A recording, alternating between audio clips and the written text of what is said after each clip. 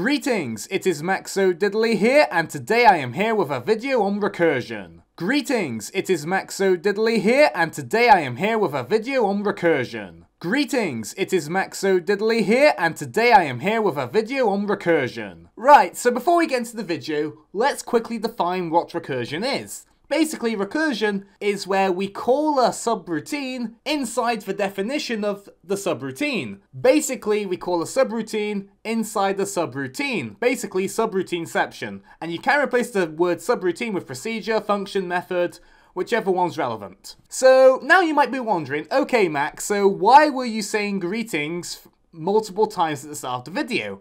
Well, for those who don't know what recursion is yet, that was a really bad joke.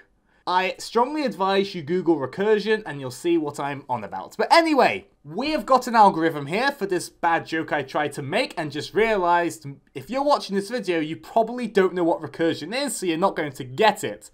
But you will understand this dad joke once I've explained it to you. And if you don't get the joke, either you have no sense of humor, I'm not funny, or you don't understand recursion. It's probably the I'm not funny one, but let's put that aside. So here's an algorithm. It's a method, subroutine, whatever you want to call it, called greetings. When this is called, I say greetings, it is Maxo Diddley here, and today I am here with a video on recursion. Then we have an if statement. If the bad joke isn't dead, we call greetings again. If the joke is dead, we stop torturing people with bad jokes. Basically, I stop saying greetings. And where we put call greetings, notice we are calling the subroutine greetings inside the subroutine greetings.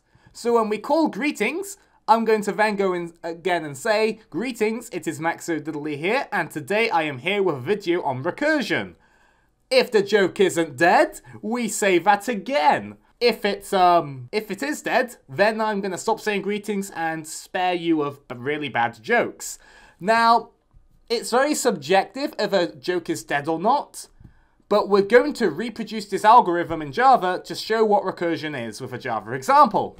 We're going to just say if I say it more than 3 times, then the joke is dead. So basically, once I say it 3 times, I'm going to stop, like I did at the beginning of the video. But the life cycle of a joke does depend heavily on each person, as it's a very subjective thing. Obviously, you're all going to find it funny forever, because that's me, I'm a funny guy. Anyway, let's get into writing some code for it. So, firstly, we're going to do public static void greetings, and we're going to have an integer called I. I is going to store how many times we said greetings.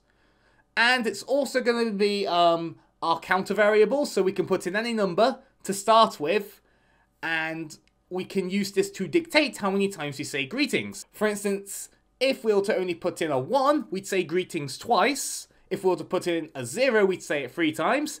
If we were to put in a 2, we'd say it once. Any number that's 3 or higher will result in no greetings being said. And if we put in a negative number, we're going to say greetings a lot more. So, inside here, we want to do if I is less than 3.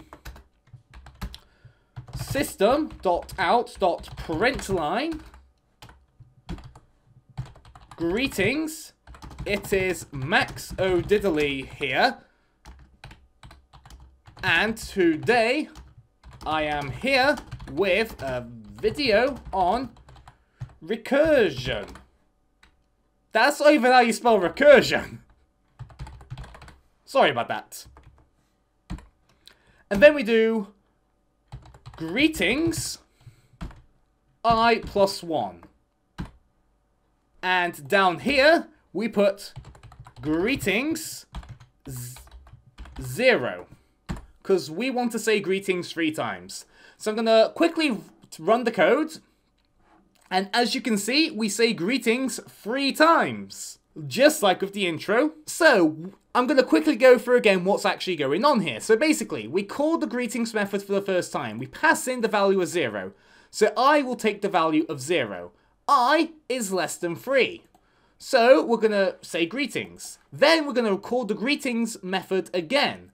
But this time, we're going to do whatever I is, then we're going to plus 1. So currently I is 0, so what's 0 plus 1? That's clearly 1. So we call this again. This time I is going to be 1 because we added 1 to 0 before. Then we're going to do, is 1 less than 3? Of course 1's less than 3. So we're going to say greetings again. Then we're going to pass in whatever 1 is a plus 1. 1 plus 1 is 2. So we call the greetings method again. This time I takes the value of 2 because 1 plus 1 is 2. Very quick maths right there. 2 is less than 3, so we say greetings. Now we got 2 plus 1. 2 plus 1 is 3. So we have 3. I takes the value of 3. 3 is not less than 3. Therefore, we don't execute this and there's no more code in the method, so the method has finished running. That is what's going on here. So guys, thanks for being a great audience. Hopefully you found this recursion video useful in quickly explaining recursion and giving you some pseudocode and a Java example of how you could implement it. There are some great things you can do with this, such as quick sorting, Fibonacci, and many other mathematical and programming nerdy stuff. So, do you finally get the joke I was making at the start? I thought so. Anyway guys, thanks for being a great audience, and we'll see you next time.